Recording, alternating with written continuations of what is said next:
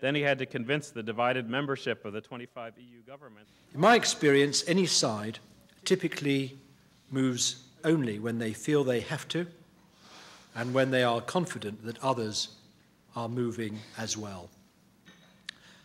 But when time is short and the complexity immense, as it is in the case of Doha, this is taking a big risk with the whole enterprise.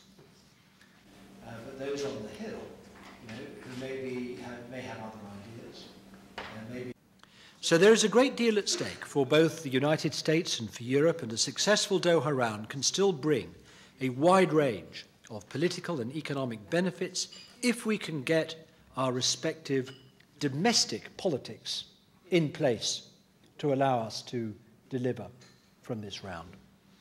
Well, President Bush's ambition and his aspiration, frankly, I applaud what he said.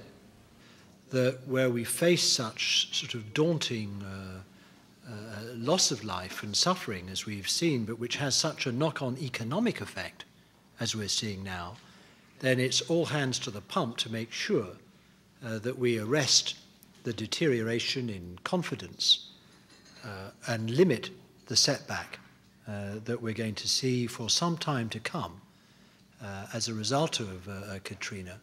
And that's why I want to see not just the Doha round, but other international efforts made to stimulate economic growth, to give people hope, to loss of the farm bill in this country. The fear of China factor is felt throughout the whole world, eroding the enthusiasm of many, even more, I suggest, in the South than the North, for further liberalizing international trade. There are people who say to me, look, Peter, this isn't so much a Doha round, it's a China round, if we're not careful.